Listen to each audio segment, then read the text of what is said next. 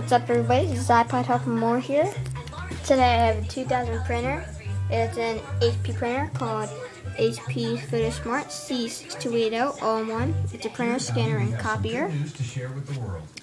And just to let you know, today I'm recording with an iPod Touch 4th generation.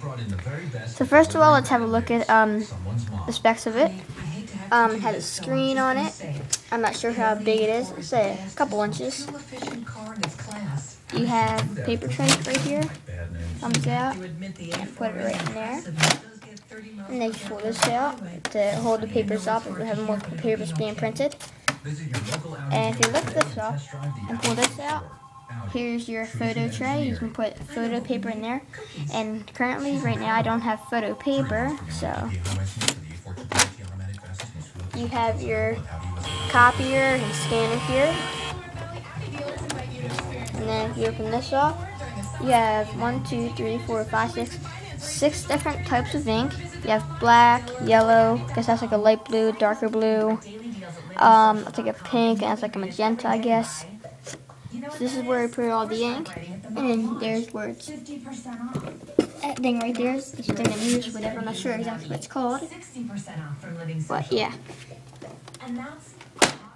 So now if we look at different types of buttons. First, as well, you have your screen here.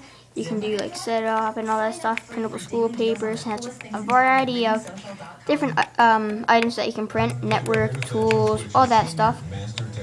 So you also have help here, which it's possible questions that you may have. It gives you a variety of ideas.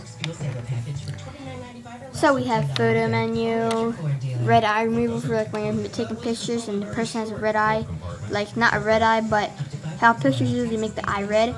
You can get that out. Photo reprint is when you put a photo in there and it reprints it. Print photos, scan menu, start scan.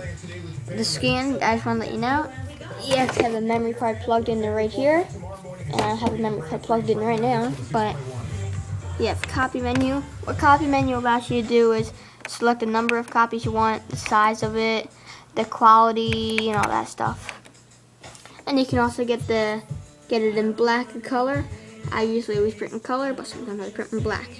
And then there's your on-off button. So overall, this printer is very great. It prints pretty fast too. Probably the first page was out in maybe like 10 seconds. But sometimes this stuff gets stuck in the back of it, and so what you have to do is this little thing right here pops out, and then you'll be able to get the stuck paper out. It happened twice to me so far, but that's not a problem.